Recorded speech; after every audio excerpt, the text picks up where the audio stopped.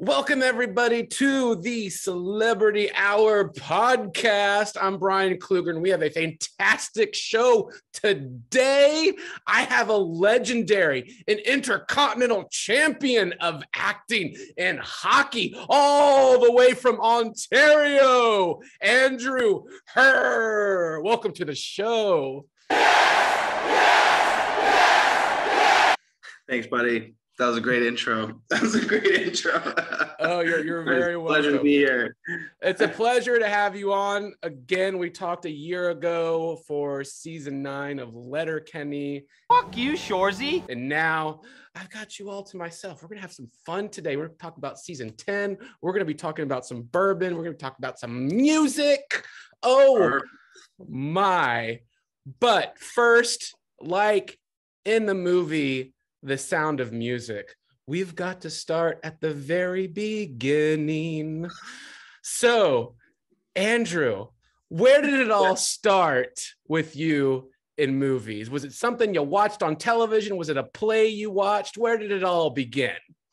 It all began for me in high school theater.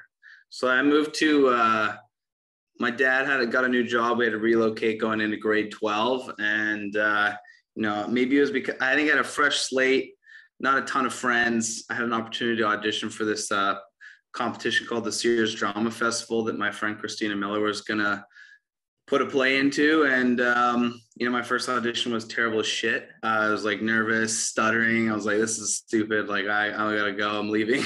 And, she knew me from history class and we really liked each other. So she made it work for me. And, first time I got on stage and we performed this play called Never Swim Alone by Daniel McIver. I was hooked, but I still didn't know where it was going to go. I thought I was going to be like a stage actor and, be very dramatic and do, Hamlet on the stage and at the Stratford Shakespeare Festival. And I didn't know where my acting career was going to take me. That's all I knew at the time.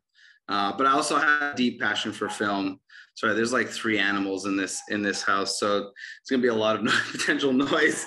But yeah, that's how I got my start in acting. And then when I went out to Vancouver for UBC, the University of British Columbia, that's how I met like Jared and Dylan and all these guys on a beer league hockey team that kind of led me into Letterkenny. Well, let's go back to the theater. Let's go back to the theater. Let's go back to the theater. What part did you play in Never Swim Alone? I was a character named Frank. Do you know the play? I do know the play. Yeah, I played Frank. All right. It's been a while since I've revisited. Honestly, my memory probably won't do me. I just remember it's a two-handed play for those who don't know it. About these somewhat antagonistic friends, and they just kind of go through these dream sequences that I honestly can't remember the full play. I know that they're responsible for this girl's death, and they're kind of hashing it out in like this series of dream sequences. It was a lot for Jordan Richards, who was had done a lot of plays by then, kind of taught me how to act as we were rehearsing it. And there was a lot of lines because it was just basically me and him for an hour and a half. It was, of course, the day we performed it, I had like the flu or something, but I think it actually went in my favor. I was so sick that I couldn't be that nervous. I just didn't really care. I was so brain dead that I was like, let's just do it. Let's just get it over with. It was just, it was a great time. That's good. I was about to ask, like that being your first moment in front of people performing, what did you describe the feeling before you went on stage and started reciting the lines?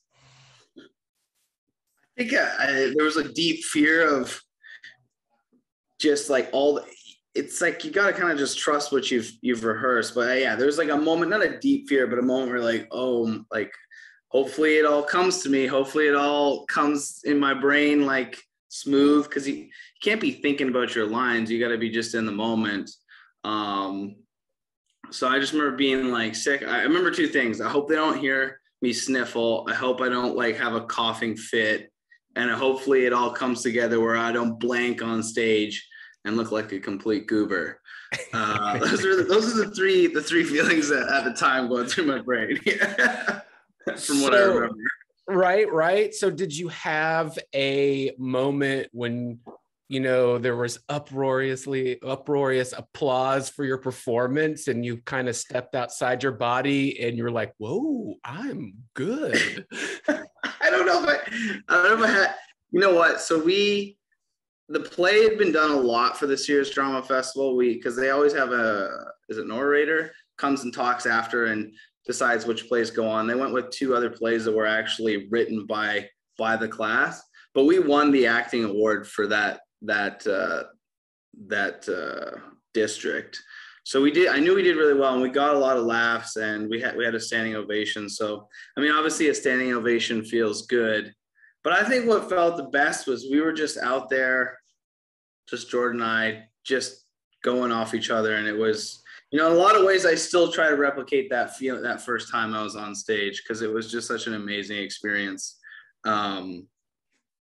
And yeah, it's just, there's nothing quite like being in front of a live audience, because a live audience, your feedback is instant, like the feedback loop. You can tell when people are into it. You can tell that they've bought in, and you can tell when you've lost them as well pretty quickly. So, I think that instant feedback loop is really, really exhilarating and a lot of fun.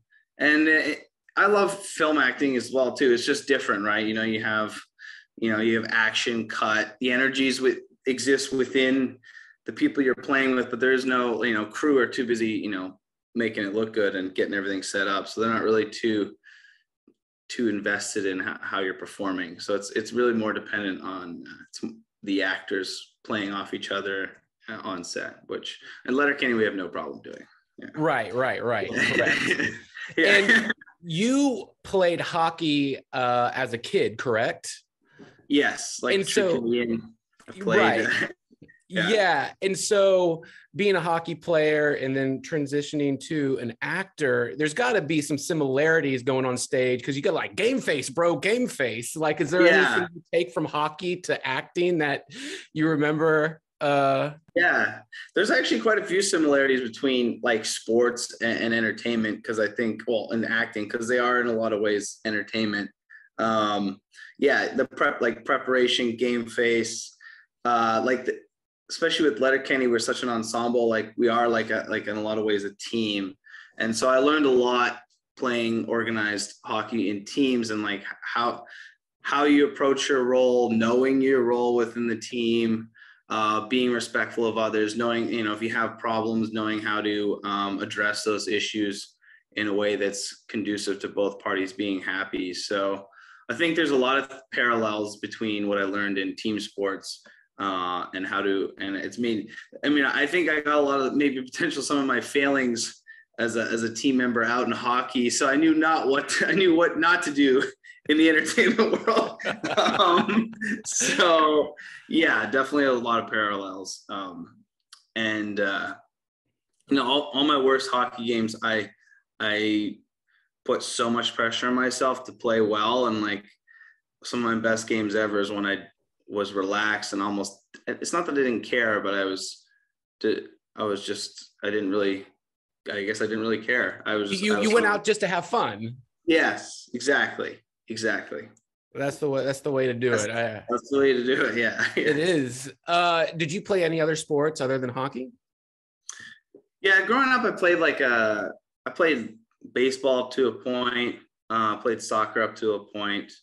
I really liked Muay Thai and boxing. I was doing it to train for hockey. And I remember I wanted to do it. My parents were like, there's no fucking way you're doing this, dude. Like, and I thanked them. At the time I was kind of pissed off because I thought I was pretty good, but thankfully my parents were smart and they're like, no. And I really like those sports. And I love skiing and tennis. Those are kind of like the things I do now. Skiing and tennis is my big one.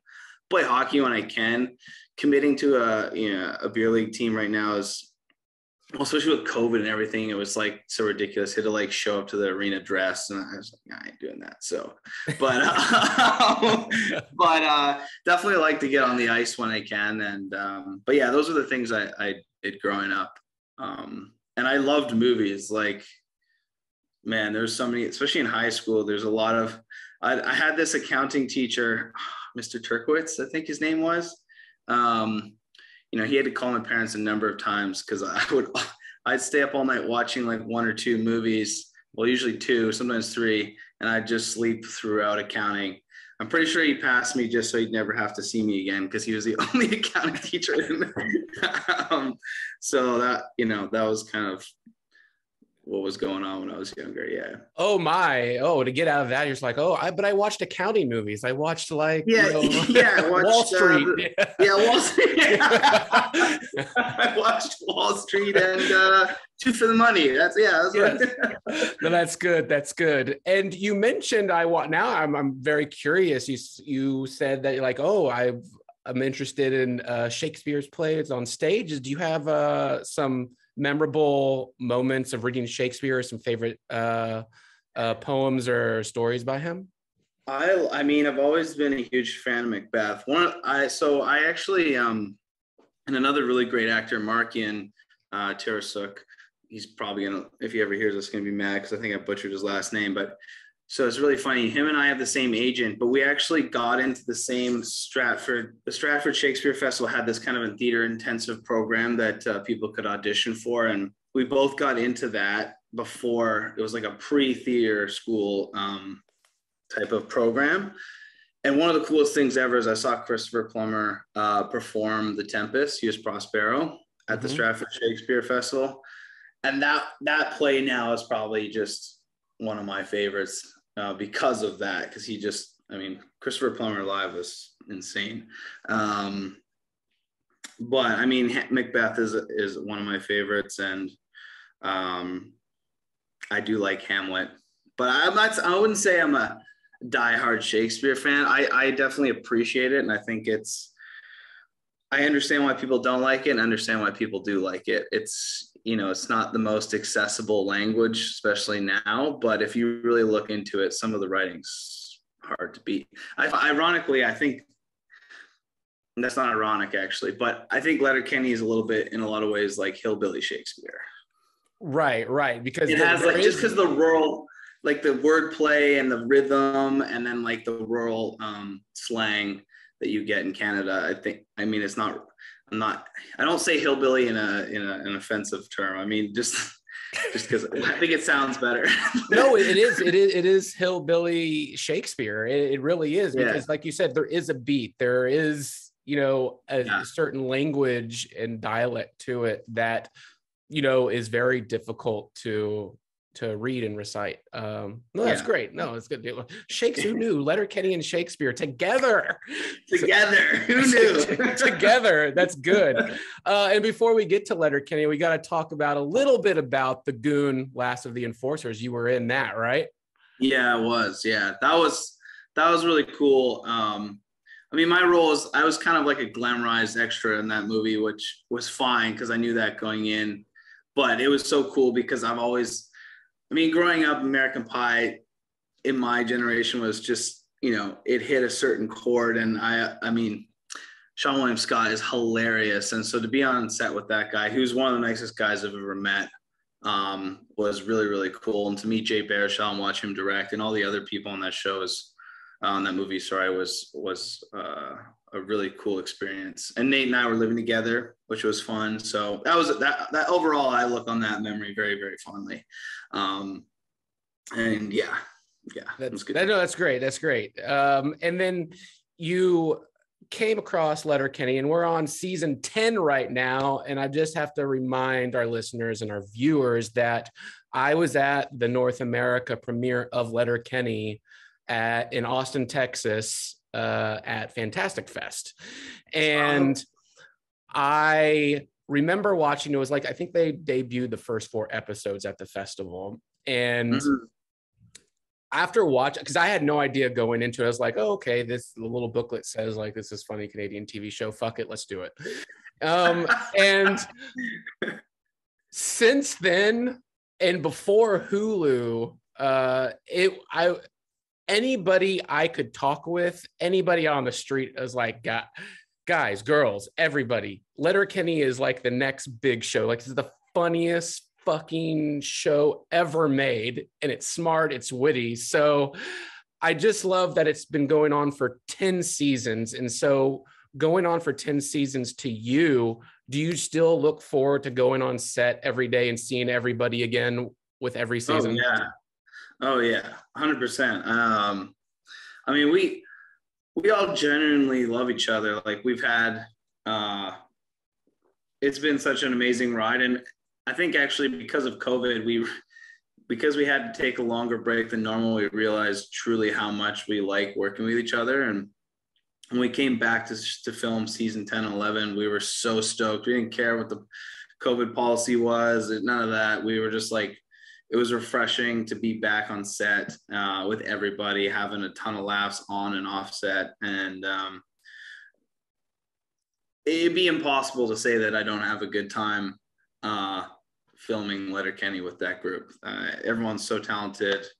Everyone brings a different element to the show. And yeah, just truly a great group of people.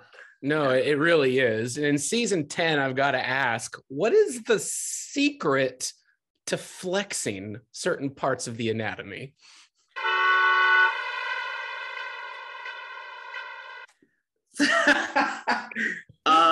So actually, luckily, Jared gave Dylan and I a heads up on that about a month in advance.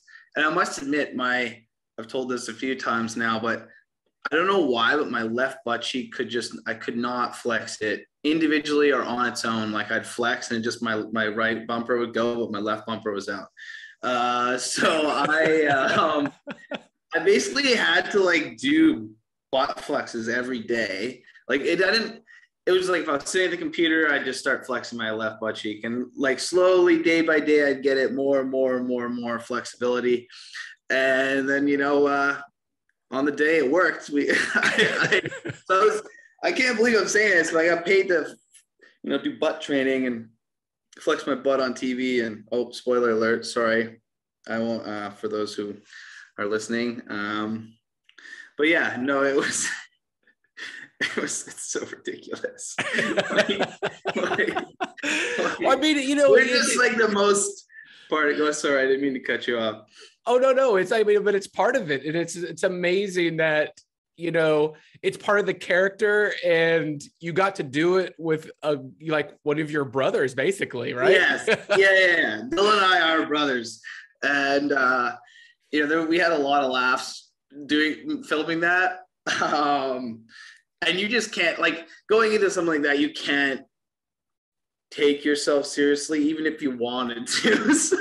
So we just had a ton of fun, and we just realized how goofy the rollerblading portion. We were in this park, and we were kind of doing it guerrilla style, and there was a lot of elderly people living in that area, and we started to notice people walking by, and like some trucks would circle back, and I'm sure they were just like, what in the fuck is going on over there? But we had a ton of fun doing it, and it was refreshing to do something outside of hockey for Riley and Jonesy, something that and try to retain that previous glory we once had at the beginning of season 1 with our junior career. We've kind of jokingly said that between each season we've had a new concussion, and we've kind of been in a free fall ever since. We just haven't quite got back to where we think we should be. And so whenever we get somewhere, it's usually it doesn't work out, or it gets taken away from us, like you see at the beginning of season 10. So yeah.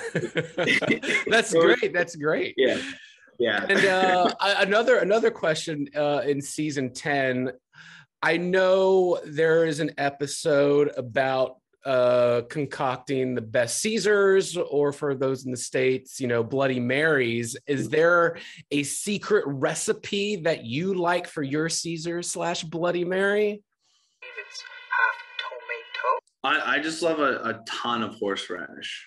Ooh, a ton. So you're spicy. Yeah, I love it spicy. Yeah. And there's actually, I don't like it to be a full meal, but I like when they put a lot of just a lot of things in it. But yeah, it's got to be really, really spicy for me. So is there anything like you want to have on your Caesar, like your Bloody Mary, that hasn't really been done before, like a peanut butter and jelly sandwich and a chocolate cake with your with your Caesar or something like that? Or do you go with like barbecue and bacon and stuff like that? No, I can't. I've always been pretty happy with my Caesars. I love when there's candied bacon on it. Okay. Which you don't get too often. Usually get bacon, but it's not like candied. I actually, you know what? I'd love to try smoked salmon added to my Caesar. That hasn't happened for me yet. All right. That's nice. Smoked salmon. I gotta try that now. Oh my goodness. Yeah. A little. Yeah. Add a little like toasted bagel, cream cheese, and a little. No pastries. No. Might be good.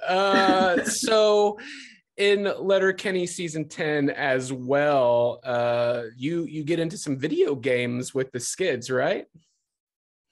Yeah.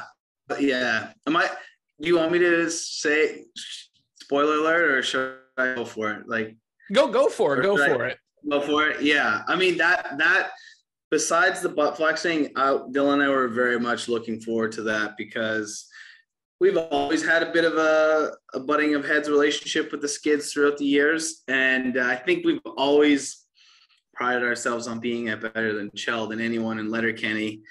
And it was just a really fun scene to play, because it's just sad. Like they beat us in the sport that we've claimed to be so good at over the years. And to have like, it was fun to have a meltdown on the walls. And Dylan and I, we just had a lot of fun doing that scene. It was, Tyler and Evan bring something.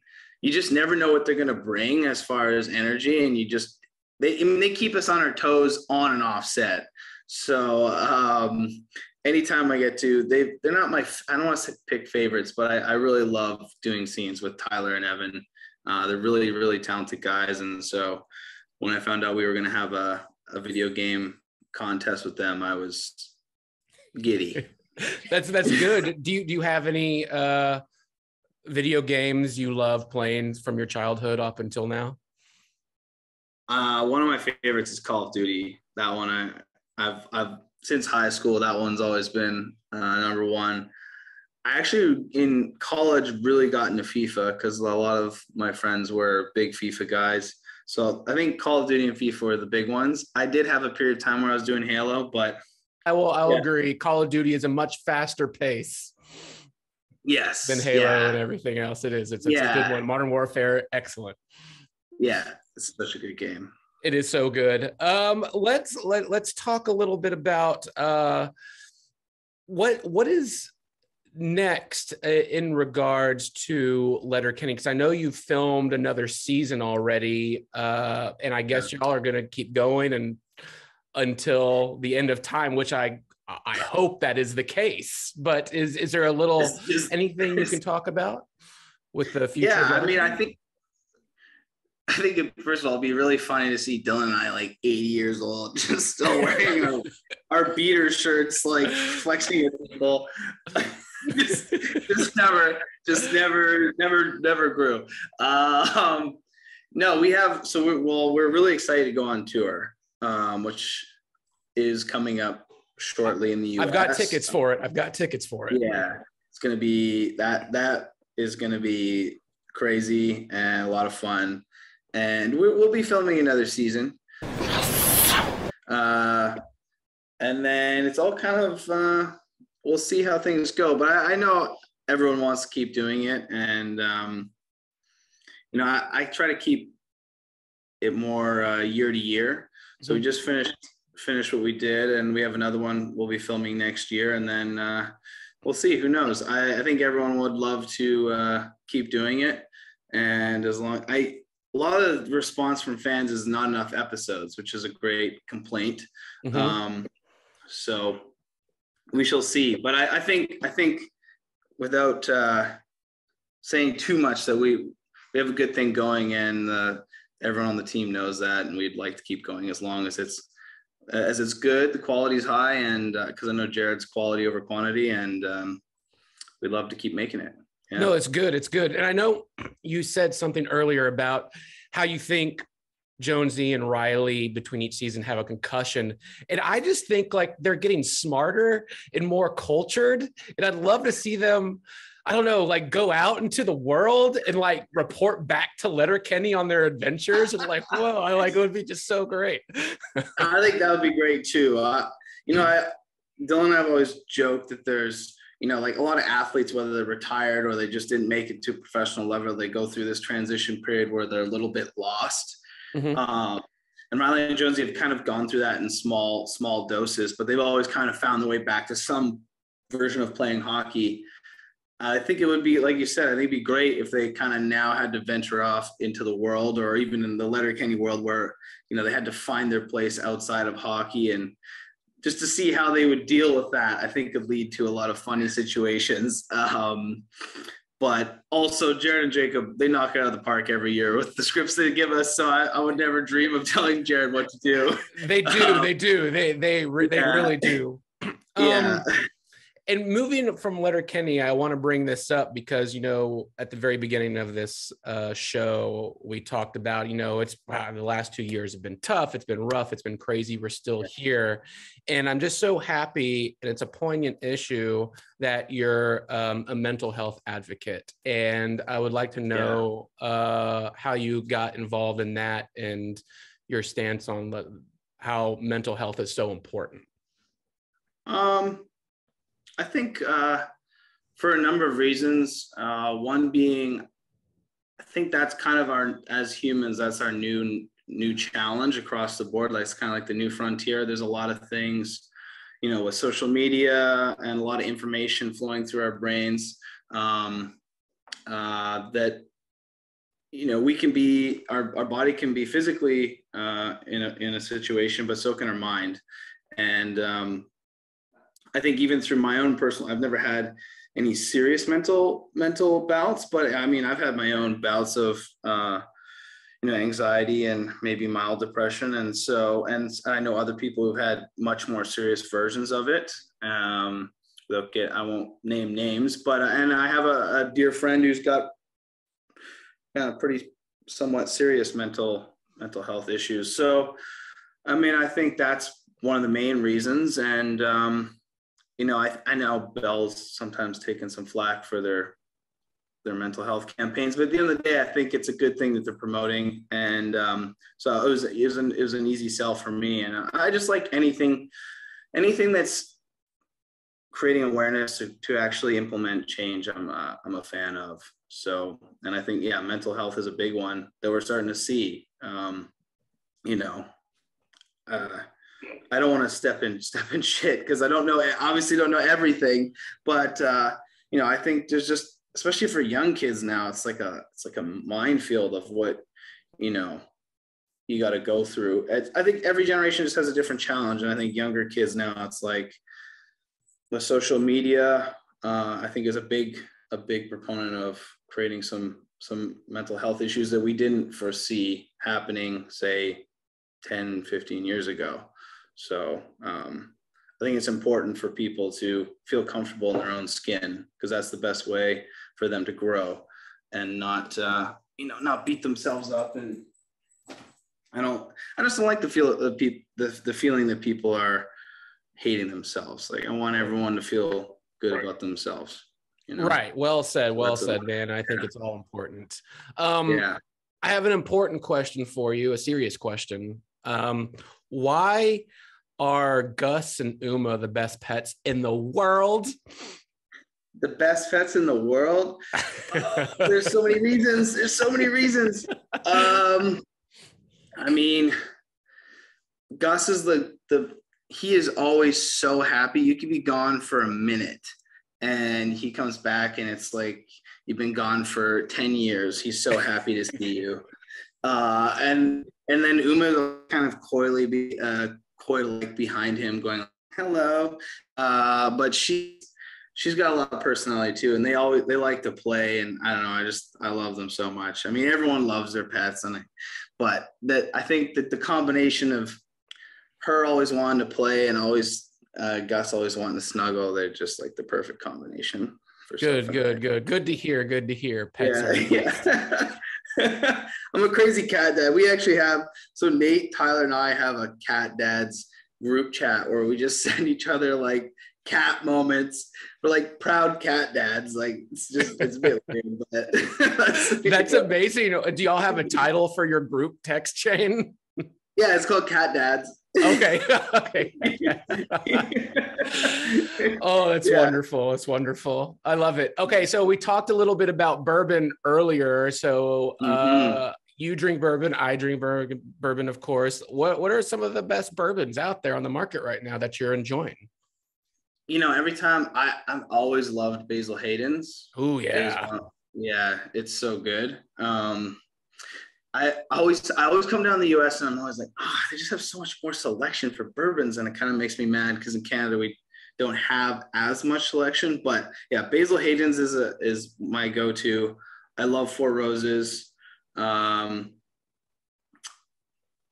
do like Buffalo Trace. Ooh, that's a great one. I've actually tried Pappy Van Winkle, and I think it is good, but it's not. I think Basil Hayden's is better. What are some of yours? I mean, I love Maker's Mark. I love Blanton's. Screaming Owl. Screaming Owl is really good. Sorry, go ahead. No, I love let's see, Blanton's. I love the Derringer from Kentucky. And Buffalo Trace, you said. That I love.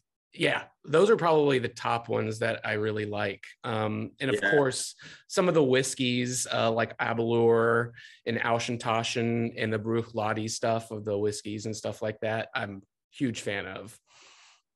Have you ever had Redbreast? It's Irish pot whiskey. No, I have not had Redbreast.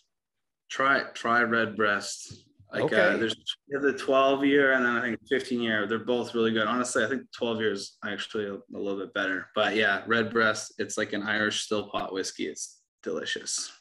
All right. I love it. I could just sip on that. The peatier, the better during the winter months. So that smoky flavor, it's great. Moving on to what is your relationship with horror? And is it true that you are currently writing or have written a horror movie screenplay? Yeah. I think horror is just a fun genre. There's, it's not to be taken seriously. I love jump scares. I love the ridiculous situations they come up with. I like horrors that aren't, I don't like gore porn. I like horrors that are scary, but I'm more in the Alfred Hitchcock vein where it's more implied than shown. So Dan Hirosh, who's a writer on Letterkenny, his writing partner, Adam Feingold, and I teamed up to write a horror film. We don't have an elevator pitch. We just finished it 5 days ago, and we have it out to some friends and a producer. But it's a pretty good. I don't say this often, but we think we have a pretty good movie on our hands that would appeal to cinephiles, and it has a fresh take on a lot of the horror tropes over the years. There's a lot of influence from Scream. I would say the Scream trilogy, because that's one of the horror films that really holds up. And we just had a lot of fun making it. They're fun to make, to write and to make. So it's called Johnny Hollywood. I'll leave it at that. Okay, Johnny Hollywood. I like that. Is that a sequel to Doc Hollywood? No. There's an episode in this season 10 of Letterkenny of Picking Stones. And I just love that in this town, Letterkenny, or as I guess the real town of Sudbury or whatnot, there's just a lot of beauty and a lot of cool things that you find in unexpected places, such as the picking stones, everybody getting together and just having a good time doing that. So to you, what remarkable things have you found in unexpected places? Oh, that's a good question. So one of mine is I love when I go into like a dive place or like a hotel, and like the shoe shine stand looks like a Kingsley Game of Thrones type of throne, you know? It's like a remarkable thing in an unexpected place, you know? Yeah.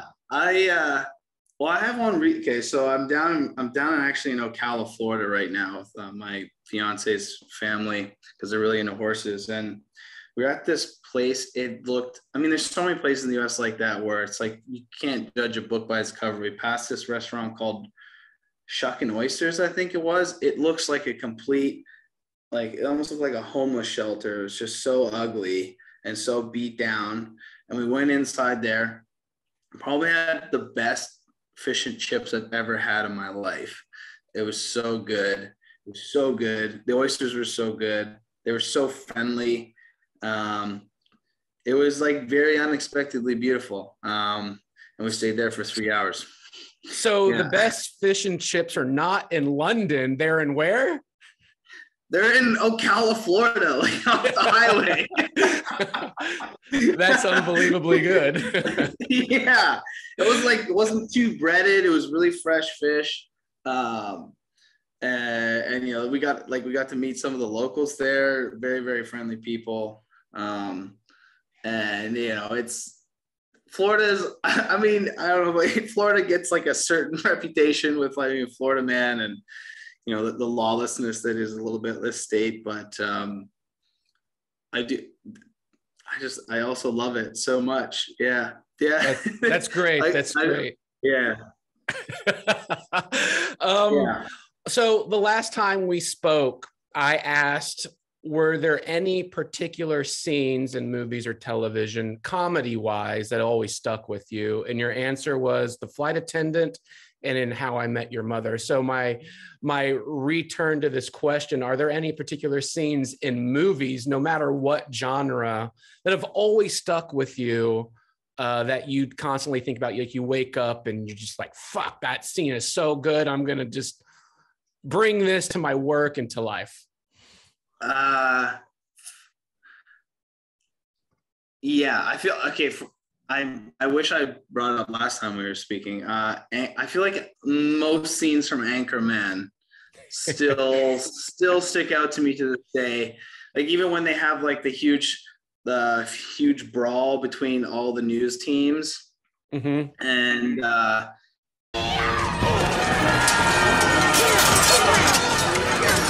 Brick like kills someone with like a grenade, and like it just. I saw that. Brick killed a guy. There's so many lines from that I don't know them off by heart because I'm terrible at, believe it or not, terrible at remembering lines. But there's just that movie, like even when Jack Black kicks his dog off the bridge, like there's just so many funny scenes. Well, guess what? Now this is happening.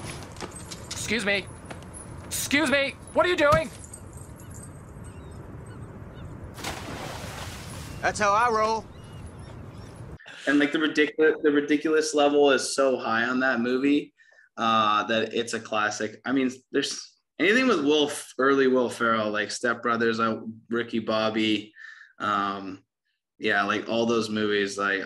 Step Brothers is, yeah. Yeah. Okay. Hey, Derek. Sprechen Sie Dick. Step Brothers. What other? Actually, you know what? This show recently that I really, really like is Ted Lasso. Oh, it's so good. Yeah, like it's so heartwarming. It's so funny. They ride that balance really well, where it's not too cheese, but they have a little bit of cheese. And yeah, that one. And I love Succession. Oh, Succession is the best. Who's your favorite character in Succession? I think it might have to be Tom. Tom. I mean, do you want a Tom and Greg spinoff show? Like I do. Yeah, I do. Yeah, I do. Even like I'll never like actually this is explicit, but I will never forget when he's bragging to people that he swallowed his own cum. That was insane. Oh yeah? Yeah. Me and this girl, we go into the side room and we start making out, and then I'm touching her and then she goes down on me. And then I splooge in her mouth, you know, and I know, and get this, she kisses me and puts it back in my mouth, and I swallow. Which, the cum? I know. So hot. You swallowed your own load? Yeah, I heard of it, but I didn't know it actually happened. No, I haven't heard about it before. I have. It's a thing. There's a word for it. I can't remember what it is right now. So fucking hot. It's so good. It's so good. It's so good. And you know, he's always has, you know, he's got a million things to say, but he can't say it within that environment. And so he's just constantly left. Like, I always feel so bad for him. He's always just being used and abused by whoever's in his back. And that's why kind of the Greg Tom relationship is so great, because it's his chance to kind of be, you know, have power over someone. And I found out he's British. So I was like, whoa. He is British. So he's the main actor in the original Death at a Funeral movie, and he's British. Yeah. And he's great in it. Yeah. He's so good. Wild. Yeah, he's so good. And I love him. The one thing in that show, I loved when him and Connor are talking to Greg, because Greg comes in, he's like, I got $5 million. And they constantly tell him like $5 million is a fucking nightmare. So I was just talking to my mom, and she said apparently he'll leave me $5 million anyway. So I'm golden, baby. You can't do anything with 5, Greg. 5's a nightmare. Is it? Oh, yeah. Can't retire. Not worth it to work. Oh, yes.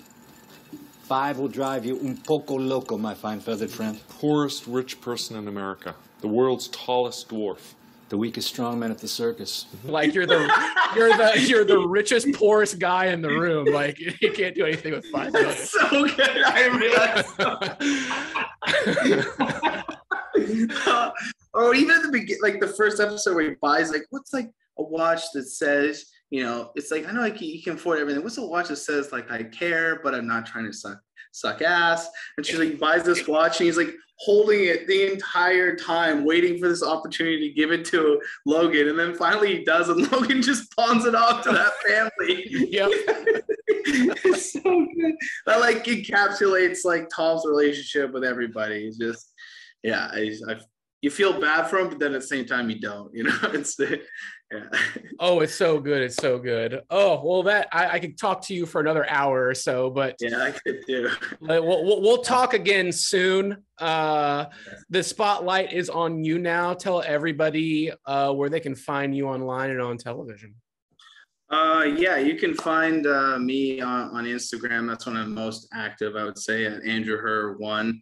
On Twitter for promotional things. I post on that every now and then. And please check out Letterkenny on Hulu in the US or Crave in Canada. And I believe it's on Vice in Australia and New Zealand.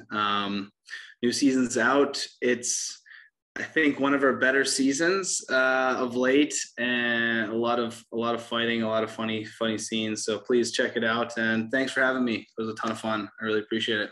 I appreciate it too. Thank you. Go down to your nearest Hulu and watch this. Yeah.